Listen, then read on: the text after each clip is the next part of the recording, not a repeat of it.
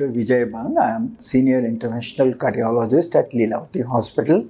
I am working here last 25 to 26 years. I am specialized in coronary angiography, angioplasty, pacemakers. There are two major problems in the society as far as cardiac problems are going on.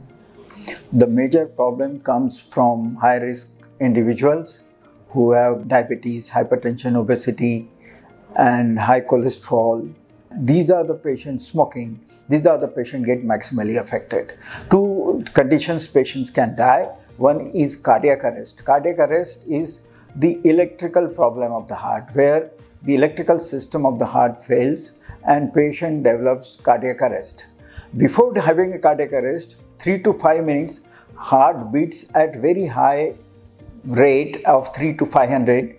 If it is detected and a patient is intervened at that time, life can be saved. Which equipment will save the life? That is a defibrillator in the society which is available on the road, because this requires immediate treatment. Within 3 to 5 minutes, if nothing is done, a patient is unlikely to survive. And this is the current incidence in India is of about 10% of all deaths is due to sudden cardiac arrest. And if you go to see, total 12 lakh people die in India due to sudden cardiac arrest. This is a major societal problem, and it loses the life in a productive age, in a younger age group.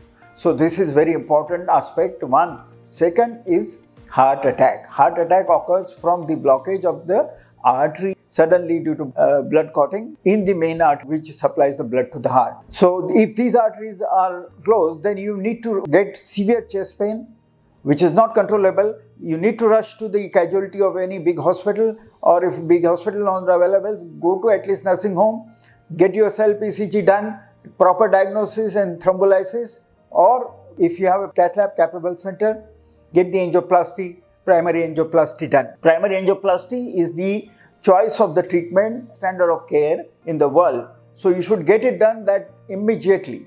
So without any hesitation once you have a heart attack. Or else at least thrombolysis should be given, followed by angiography, angioplasty. These are the two approaches. One is the PAMI and second is the pharmacoinvasive approach, which I have both explained to you in a short time.